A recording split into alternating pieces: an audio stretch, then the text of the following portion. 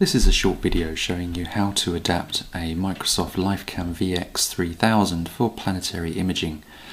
Before you do this, you must be aware that taking apart the camera will void its warranty and any damage done is at your own risk. This is the Lifecam that we use. This is the Microsoft Lifecam VX-3000. It's very easy to adapt. You simply have to locate the screw on the back and remove this.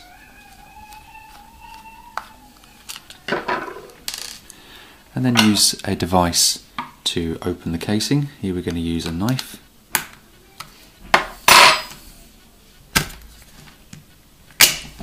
You can then see the lens which needs to be removed here, which we then remove, which simply unscrews.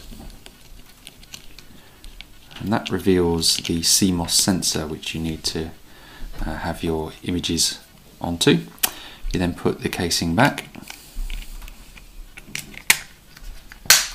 and relocate the screw in the back.